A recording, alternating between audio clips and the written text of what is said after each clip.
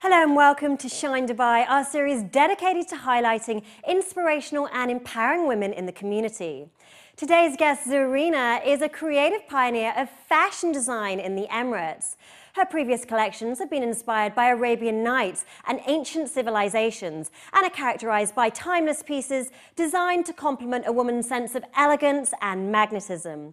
She recently launched her first pret-a-porter line, Zareena, with a collection titled Uptown Girl. So Zareena, you're really one of the pioneers of Emirati fashion design. How would you say that your designs particularly involve female empowerment, that element? You can see them, like my collection is all about the feminine females. And I'm a strong designer. I love all whomever wears my collection.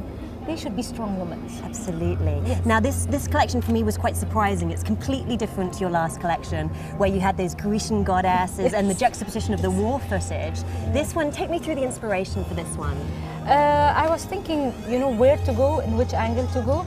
And I thought the strong woman, the elegant woman, the feminine woman is in 60s. So what I tried to go back in 60s and show the women that time how they were having, the entire confidence, the beauty, they had the originality in their way of moving, talking.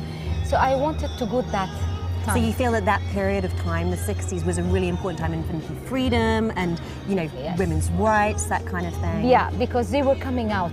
If you noticed in 70s, then they started to open. Yeah. But in the 60s, you can see that everybody was trying to look the best, to come out and to prove a point.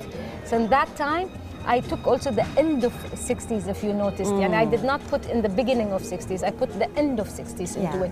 So a lot of people thought I'm putting 60s and 70s. People thought that I did 70s, but no. I went to the middle range when they are totally becoming free and they are taking their time and the rights to get it. Right. Now I know Zareena in Persian means golden thread. Yes. What was your personal journey into fashion? Do you feel like this was something you were born to do? No, not at all. No? Okay. Not at all. Actually, I was a tomboy by the way. Ah, that's Yes. interesting. Yes. I never thought I would go to this line. Never thought. Since I had my multi-brand store. And then from there, I thought that I have ideas that I want to show the people. So I tried to create my own lines and I felt everybody loved it. From there I went.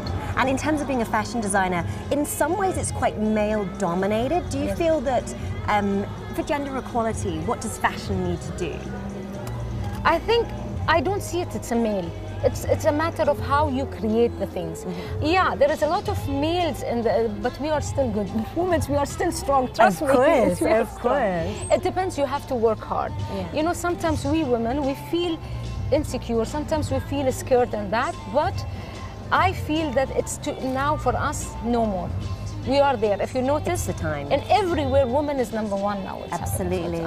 I mean, for you, you're obviously an icon for a lot of fashion designer in the Emirates. Who are your icons, your female icons? Are they humanitarians? Are they also designers? No, actually, it was my mother.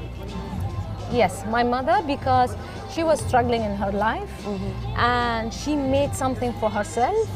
And all the time when I look at myself, I remember my mother. I feel I am my mother. And she worked very hard, and I feel I'm working very hard too. So I love my mother. Your heritage and your family have pushed you in the right direction. Thank you so much, Zareena. Such a pleasure. Thank you very much. Thank you. Such a diverse and fearless leader in regional fashion design. Now remember, if you have an inspiring story or if you'd like to nominate a woman who's influencing society, please get in touch. You can contact us at news@city7tv.com. Thanks for watching. Bye for now.